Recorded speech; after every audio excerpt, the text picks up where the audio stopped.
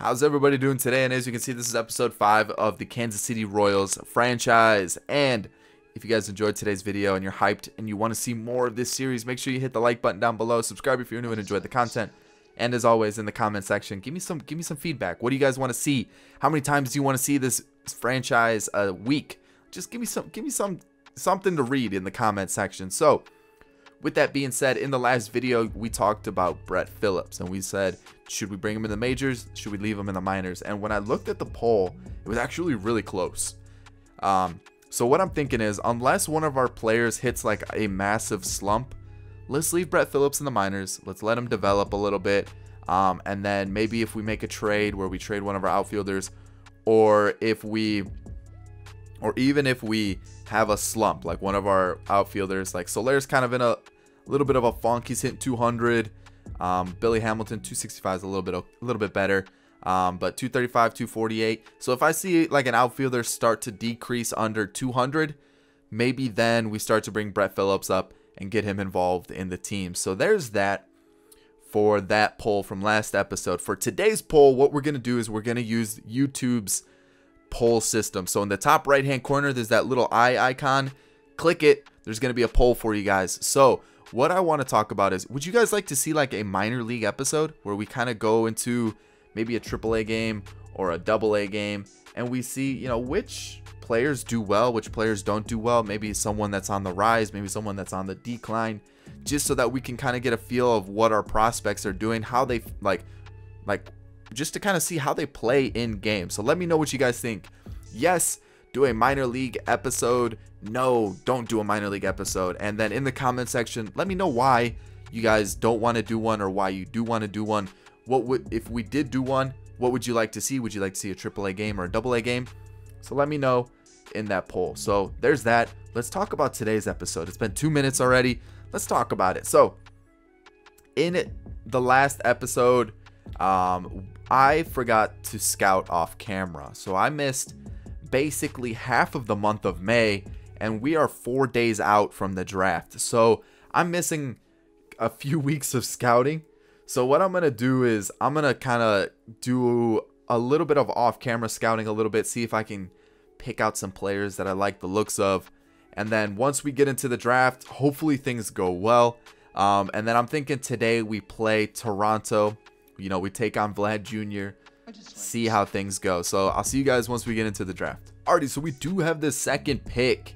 And the first pick was Sherwood Schroeder. We had him fully scouted, and I actually wasn't interested in him. So that actually worked out quite well. So let's see who we're going to go with the second pick. Alrighty, so I'm looking at a couple different players. And the thing is, we kind of need prospects all over the place. So it wouldn't hurt if we took one of these closers, because we don't really have a closer for the future. So Escalona looks decent along with Rosas a little bit.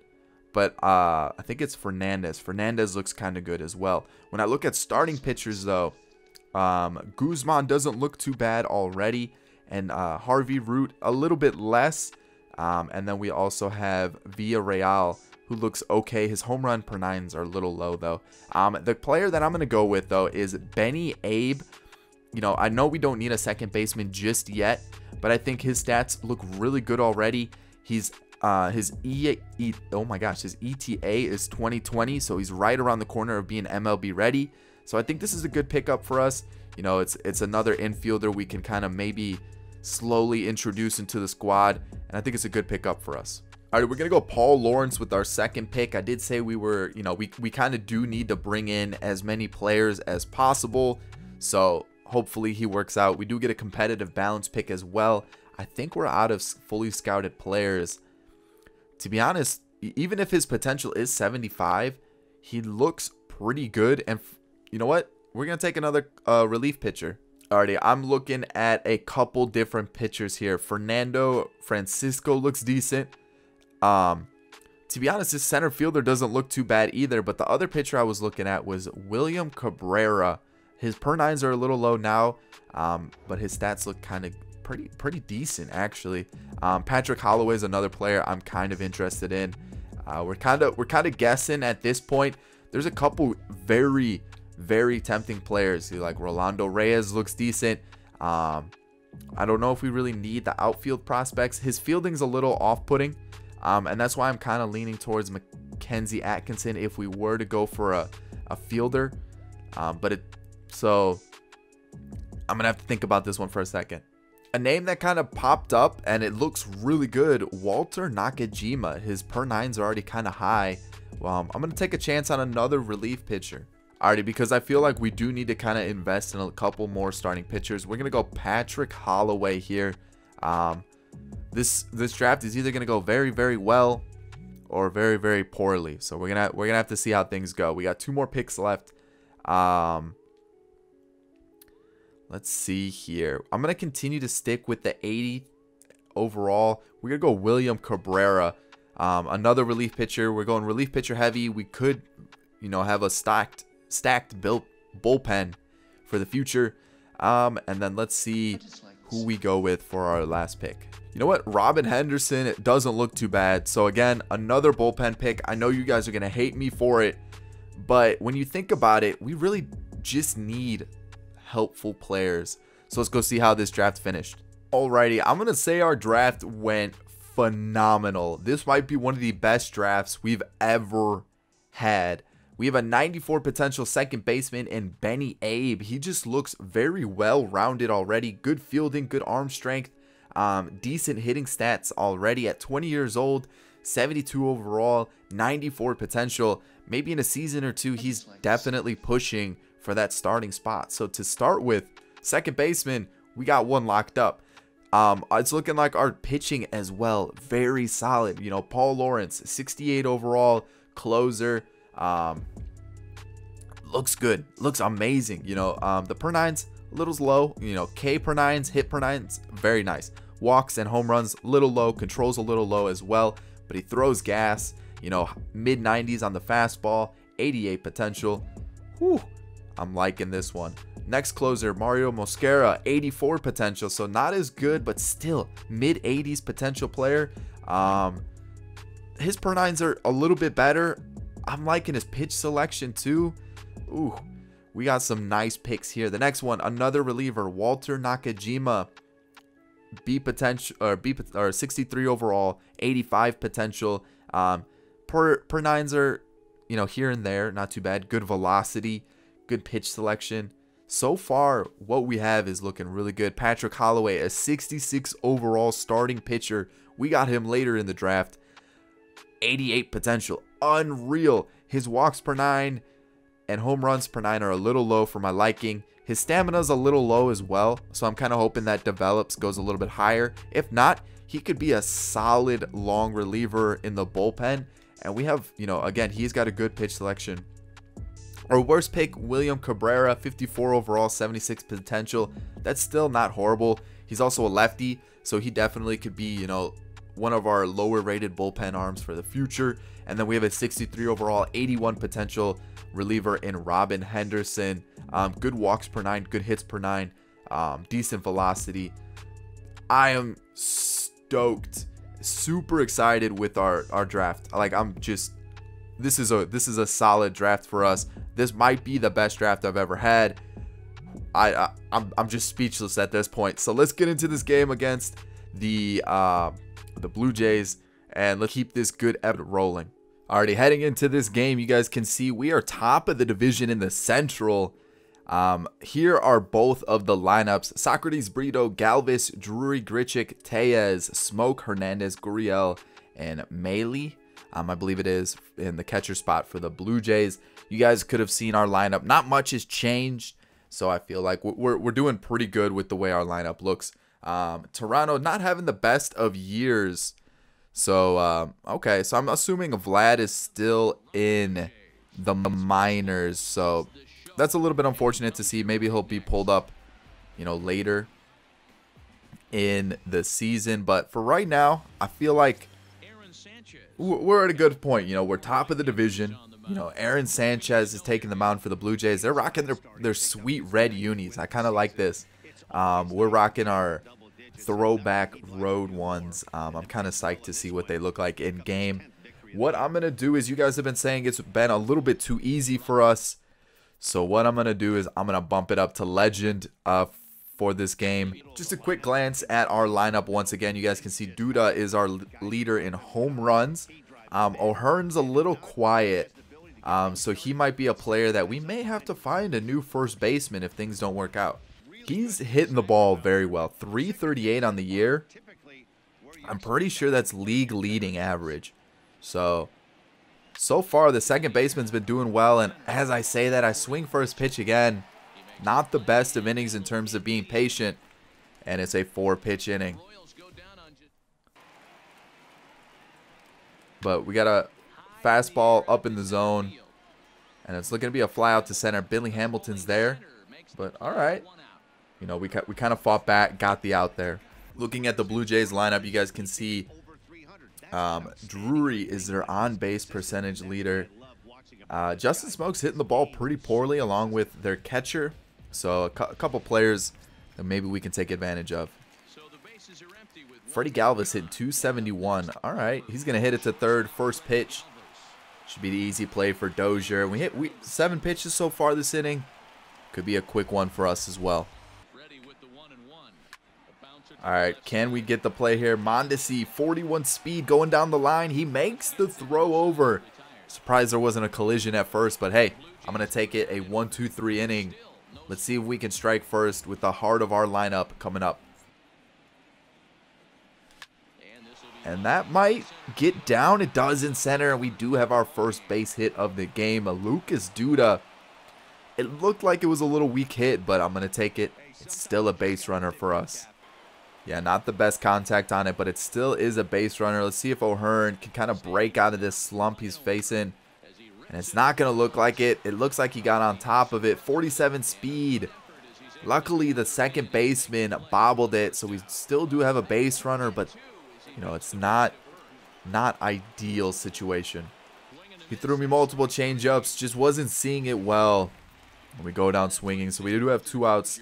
Hunter Dozier. Come on.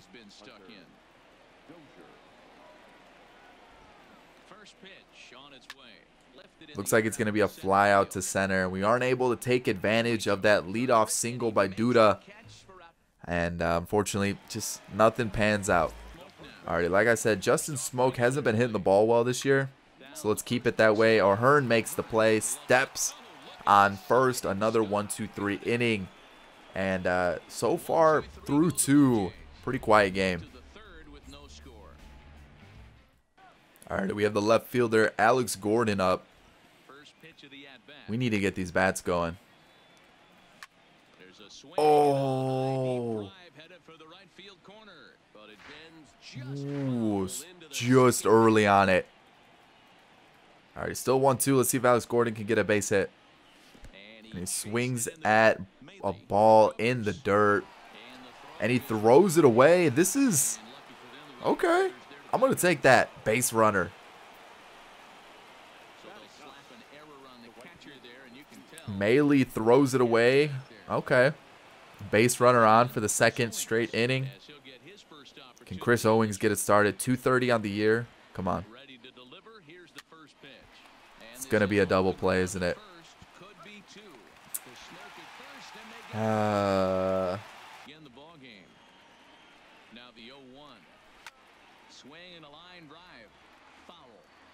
Alrighty, 0-2 to the catcher. We're going curveball. Gets him swinging, and another 1-2-3 inning for Duffy. And pitching is going well. Hitting, not so much.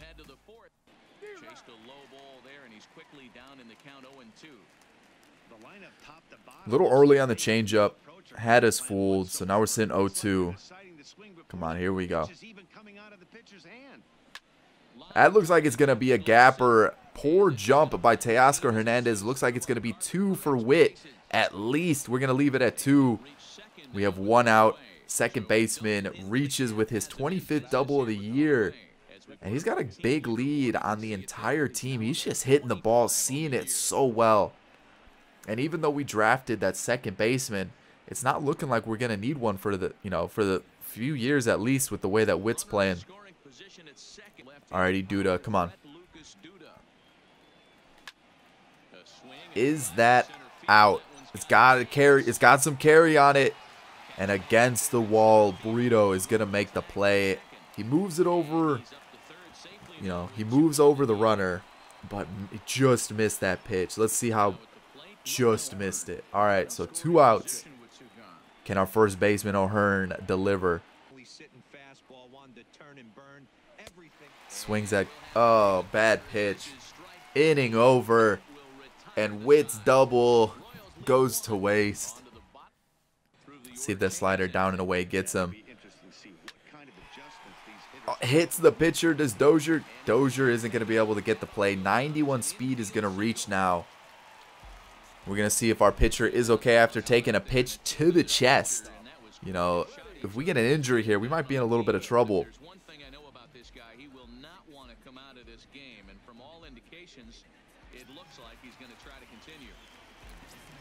So it's looking like Duffy's going to be okay. 91 speed on first, though. That's definitely dangerous. And let's just throw it to first. Get the easy out. Get the guaranteed out. The broken bat. Fielder's choice. All right, we gotta get the strikes here. Come on. Change up down in the zone. Fouls it off. 1-2 count. Come on, let's get him with the curve here. Oh, gets him looking. Brandon Drury goes down. And now we have 2 outs. Randall Grichuk definitely has got a little bit of power on the bat. Can he make the play? Come on, make the play. Oh, he does. Reaches out. Look at Salvi flashing the leather up against the dugout, and we get out of that jam. No run score.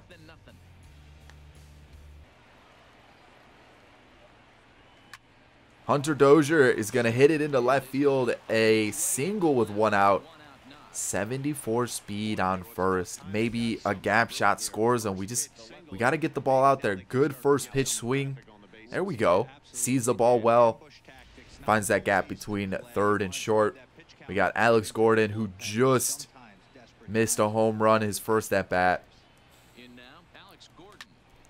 That looks like it's going to drop, and we might have first and third here. We definitely will. Probably could have sent Gordon to second, but to be safe, we have first and third with 1 out. Little inside out hit. Maybe it was just late on the low fastball. Just somehow plucks it into left field and hit. All right, now we're in a good spot. We're threatening here in the top of the 5th. And that should bring the run home. The sac fly, 74 speed is more than enough to bring him home. There it is. He gets in. Chris Owens does his job perfectly, and we score the first run here in the 5th. It's been a quiet game. Bit of a pitcher's duel on Legend. And I tried to make it more difficult for me. Maybe we have to touch the sliders or something. Obviously, we're playing the Blue Jays, who are struggling, but so far it's been back and, you know, it's been pretty quiet. And he's going to foul it off. So 1-2 count. We're going to go to the curveball. Haven't thrown one in a bit. And, oh, catches the corner. And that is the inning. Teoscar Hernandez goes down looking. And through 5, we have a 1-run lead. Doubled last time he was up. And will he get a base hit here? Great play at second base by Gurriel to rob. Oh, man, to rob Witt. Oh, what a play. That's a web gem right there. That's ESPN top 10 plays right there. Maybe not, but, you know, still, that's a top play right there. That's a good play to rob us of a base hit. All right, Drury 0 for 2 on the day. And he's going to get a base hit over Witt's head unless we don't throw him out at first. I don't know. Can we challenge the play? That was a bang, bang play at first. We're not going to be able to challenge it. We almost got him. I feel like if the right fielder was if Owens was a little less nonchalant. Let's take a look at that. Do we get him out? You know, Witt, not close, but Owens comes up, firing, and I just beats it out, it looks like.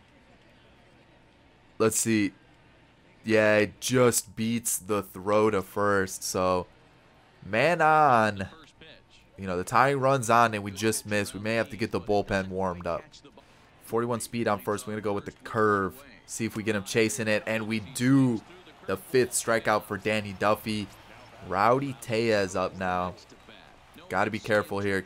He's got a little bit of power. So, you know, any pitch can be dangerous. Fastball down and away. Hits the spot. 1-1 now. Ooh, just missed on the changeup. So 2-1. Probably Duffy's last inning. And he's starting to miss some spots. So I notice he is in the yellow zone for energy. And that's going to be a walk. So 2 men on, 2 outs. Do we... You know what? I feel like that might be it for Duffy, unfortunately. So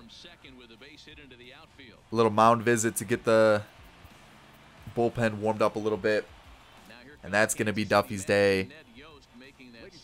You know, solid what? 6 2/3? That's not bad at all. That definitely not a bad outing. Shutout ball. Just can't allow this run to come home. Just misses with the sinker. Cenk Diekman's come in. Gotta get this out. Gotta get this out. So 2-0 to start though. Not ideal. And he, oh man, Justin Smoke was sitting fastball on 2-0. Luckily it hangs up just enough to fly out to left field. Alex Gordon makes the play and no run score. Whew, it got a little dicey there. Alrighty, 1-0 count to Billy.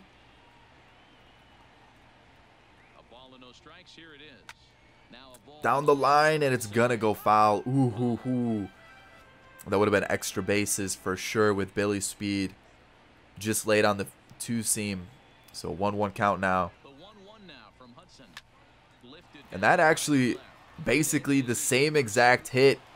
We're going to try for 2 here. 97 speed and he's going to get in a double for Billy Hamilton. Just what we needed. His 11th on the year. And basically the same exact, you know, thing from the previous pitch. This time he keeps it fair. And there was no doubt about it. He was going 2 the entire way. Gets in ahead of the throw. And we have a 1-out double. Alrighty, Mondesi. Let's get you your hit for today. You need it.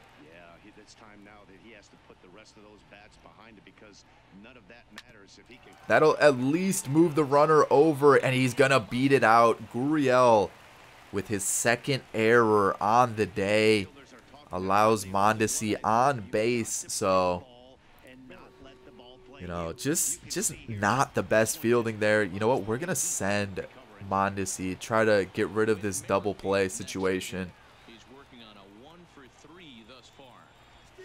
And oh yeah, Mondesi's got that.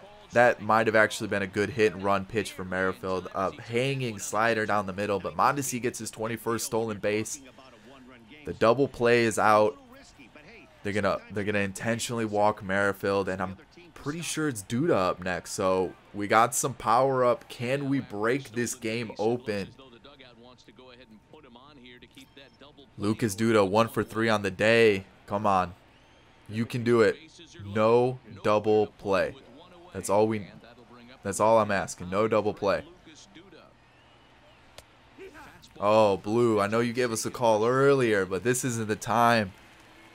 Oh man, to give them the calls.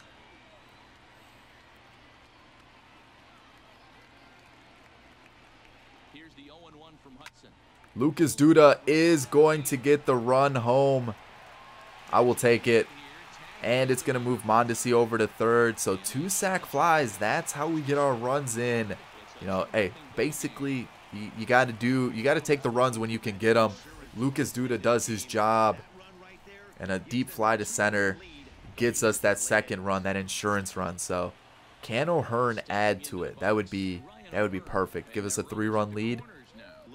Little hit and run action. Can we get a base hit here? Swinging at a ball, and the slider got him handcuffed. But that's all right. We do score a 2nd run. We're going to let Diekman start this inning, see how it goes. Hopefully Hopefully he can do something. But 2-0 to start the at-bat. Not ideal. Not ideal. 3-0 now. And yikes. Can we get a strike here? A 4-pitch walk. So that basically ends it for Diekman. Just missing on every account. And I can't be having that. We're going to bring in Bryce. Austin Bryce. He's been pretty good for us. A 1.78 ERA over 25 innings. This Marlins, the player we acquired from the Marlins, I should say, has been doing very well for us. And does Owens have the speed to get to it? He does. And luckily we tracked that one down for the first out of the inning. To chase it though, so that Billy Hamilton with the speed to make the play, and we have 2 outs. Ooh, man. Change up down in the zone, fouls it off as well. Oh man, curveball. And there we go. We get out of it after the leadoff walk. Bryce comes in, shuts the door in the 8th. Heading into the 9th, 2-run lead. Come on. We need one more just to be safe. And that is going fair. 18 speed. We're going to keep it at a single. Just barely kept it within those lines. And I'm going to take it. Hey, it's a good hit. I mean, it's actually not. It's a pretty bad hit. He was late on it. He was jammed.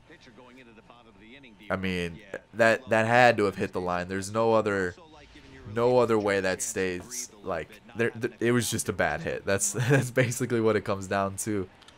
Dozier's 2 for 3 on the day. So, I don't want to say Dozier get us started because Salvi's got us started, but come on. That's going to be a double play for sure. 74 speed isn't going to beat it out. And after that Perez base hit, it's all squandered. And let's see how it is. So far, he's doing quite well. 27 saves, 2.73 ERA. Over 29 innings, he has 37 strikeouts. So, been striking out quite a few batters. So, let's see how he does today. Good fastball to start the at-bat against Galvis. Change up.